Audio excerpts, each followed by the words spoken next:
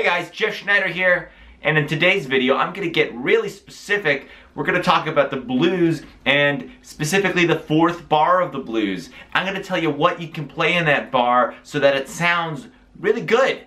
Now of course, this isn't the only thing you can play in the fourth bar of the blues, but it is a technique that works well, super effective. So first, I'm going to play it on the saxophone, and maybe you'll hear what it is I'm doing on the fourth bar, but either way I'm going to explain it, so here we go. This is B-flat blues, and I'll just count it off here. 1, 2, 3, 4.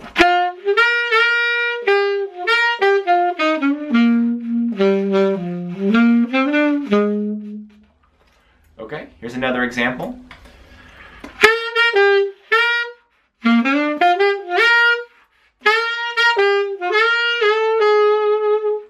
And one more example.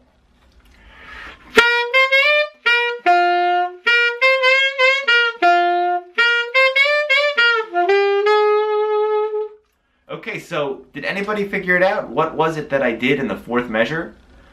Well, here's the trick. Here's the little secret. I withheld the dominant seventh of that B-flat 7 chord, the A-flat. Remember, we're in the key of B-flat here, B-flat blues. So I didn't play the A-flat until the fourth bar. I withheld it. And what that does is, it makes the A-flat much more impactful when you actually do play it. So I save it till the fourth bar, right before we go to the 4 chord, right before we go to E-flat 7.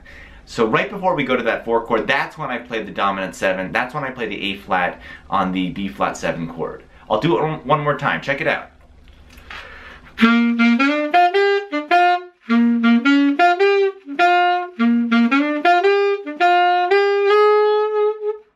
And then it'll lead really nicely into the E-flat 7 chord. You can even resolve that A-flat, which is the 7th of B-flat 7, down to the 3rd of E-flat 7, which is G.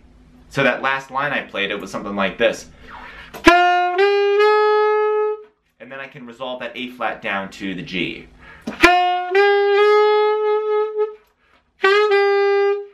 Okay, I'm going to do one more example, putting it all together. I'll go into the 4 chord a little bit more this time so you can hear how it all resolves and fits really nicely. Here we go. 1, 2, 3, 4.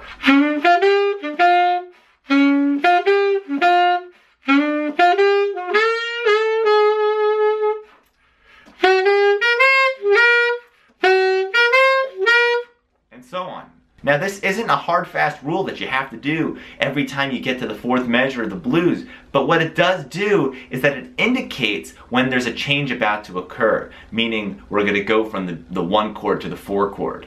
Because that dominant 7, that A-flat on the B-flat chord, on the B-flat 7 chord, it creates more tension that is begging to be resolved. The A-flat really wants to go down to the G.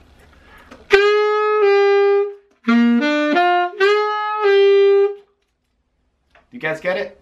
Let me know if you have questions or comments about this. Please subscribe if you haven't subscribed, and I'll see you in the next video. Thanks for watching.